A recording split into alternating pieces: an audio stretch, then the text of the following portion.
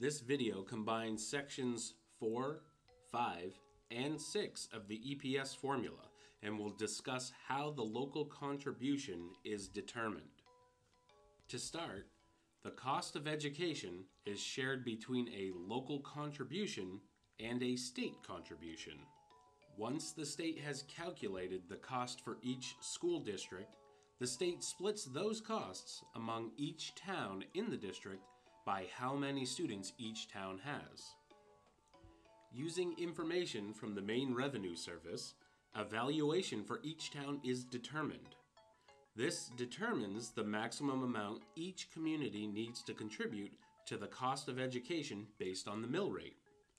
This number is what the town should be able to raise.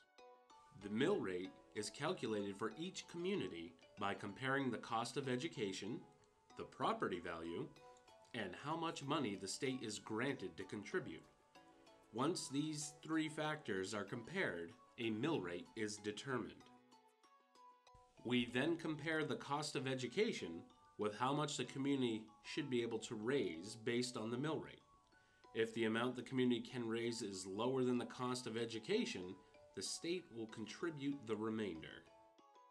For the communities where the state contribution is very low or no contribution is made at all, the state will adjust for the cost of educating special education students, disadvantaged students, or other costs. The state also funds special programs, such as the Career and Technical Education Centers.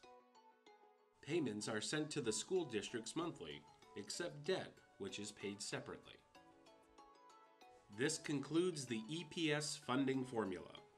We hope you enjoyed watching.